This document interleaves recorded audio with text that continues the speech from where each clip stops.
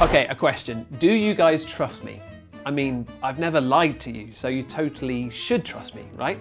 I've been told I've got one of those trustworthy faces. No? Well, how can you tell if I'm trustworthy or not? Wouldn't it be amazing if there was a machine that could spot liars? Oh yeah, there is one. The polygraph, the lie detector, the famed star of daytime talk shows. But do they really work? This might seem obvious, but the study of the human mind isn't like physics.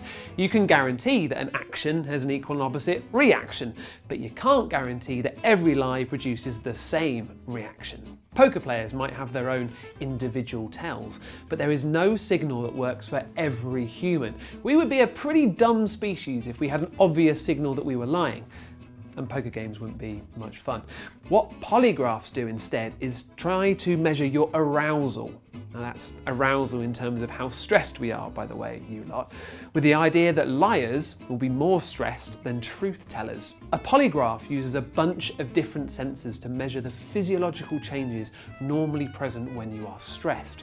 All those multiple signals are recorded on one readout, and the examiner looks at them all to make a judgment about the person's honesty. Current machines usually record 4 signals: your breathing rate from your chest and your abdomen, a cardiovascular signal, normally the pulse, and an electrodermal signal. Now this last one measures your skin's conductivity, basically how well an electric current flows across your skin. Now apparently it measures how your sympathetic nervous system is responding, the part of your nervous system that springs into action when you're stressed and thinking about fighting or flighting. And because of this, the pros reckon that the electrodermal signal is the best measure of how you're really feeling. Here's the problem though. Yes, feelings linked to deception, like the feeling of being caught out, do change these readings, but so do other states, like the fear of being incorrectly labelled a liar. However, the tests are done in a way to try to check for this. They'll sit you down, they'll tell you how the test works, and they'll mix in a lot of control questions with the relevant questions. Now, the control questions are designed to encourage you to lie, or at least make you feel nervous. For example, a relevant question might be, did you shoot your wife? While the control might be more general, like, have you ever thought seriously about shooting anyone? The thought is that an innocent person is supposed to show more fear towards the control questions rather than the relevant questions, because they might worry over past mistakes rather than a recent crime that they know they did not commit. Anyway, that's the theory behind a polygraph. But time for the big question. Do they work? Well, it really depends on your definition of working. In lab tests involving specific incidents, for example, stealing the necklace that went missing last week rather than planning to steal something someday, there is evidence that they work much better than chance. But lab tests tend to be very different than field situations with major crimes going on.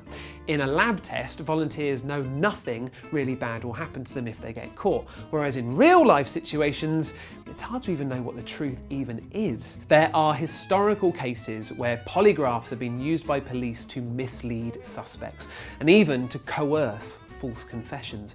In fact, many believe that this is kind of the real way that lie detectors work, by convincing people that they work and getting them to confess. It's a tricky moral one, but you might think it's okay, until you remember that it massively discriminates against people with less knowledge, and suggests that you might be able to pass more easily the more you know about polygraphs.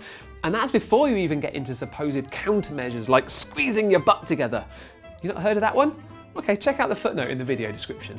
Okay, so finally, lie detectors are often used in job interviews to work in the type of places a potential spy might try to sneak into.